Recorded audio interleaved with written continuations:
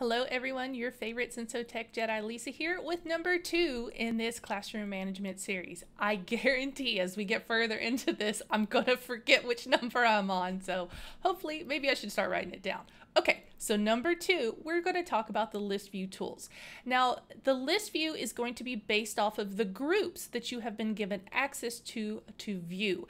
Whether you have a Google Classroom integration, a Clever integration, an Azure Teams, there could be a lot of different things here in your groups. For these videos, I'm trying to keep it pretty simple, but again, your portal may look slightly different than mine, as well as the sites and groups that you've been given access to view as well. So you may have been given access to create your own groups, you may not. This is going to be left up to whomever is your organizational admin for Senso. So you might want to reach out to them about that. Also, we will have videos that are in a separate playlist about Google Classroom and Chromebooks and integrations for that. So if you want to learn about that, that's going to be in another playlist. It'll be clearly marked for Google Classroom. So this is just for classroom management tools. Okay, now that you have chosen, I want to look at just this Google Class, or maybe I want to look at all the devices I've given access to, there's going to be some information here in this list view window.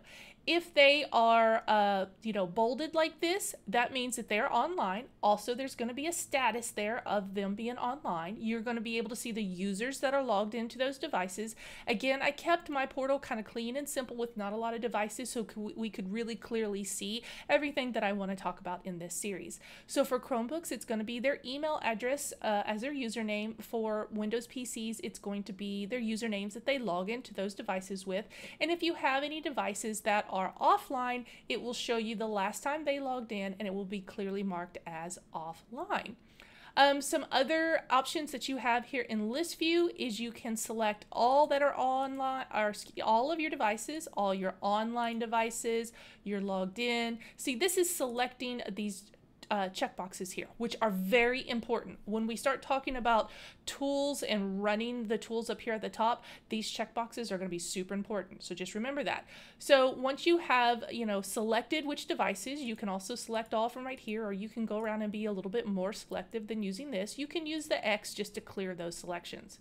You also have filter members. Again, these are going to be based off of the users right here, all that are online, logged in, logged out, and none.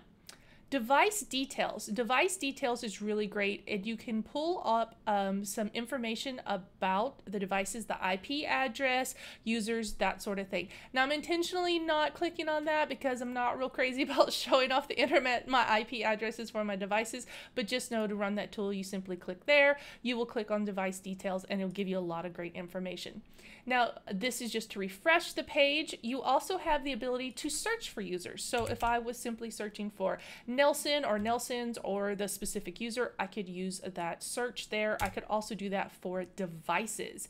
If I had multiple pages of information on there, again, I can toggle back and forth between those pages of devices, and then you can change the number of devices that you'd like to show in this window.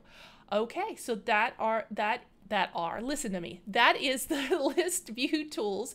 Go ahead and come on over with me to the next video, and we're going to jump into thumbnail tools and talk about those. I'll see you there.